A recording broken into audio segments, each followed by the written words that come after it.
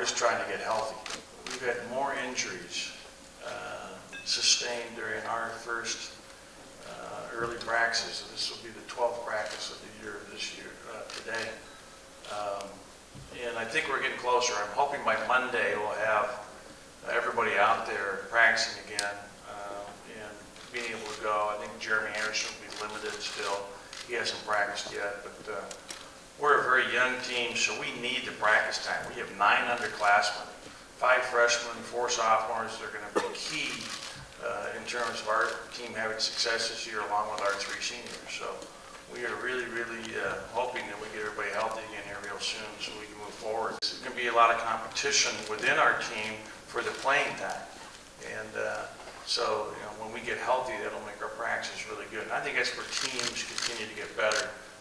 Our teams typically have improved throughout the year, and you got to have good practices and good competition to make that happen. We lost a lot. When you're talking about Darren Carlson, Josh Shipp, and Alfred Boya, our 3 seniors last year, and then combined with Drew Holiday, who was a first-round pick by Philadelphia, we lost a lot.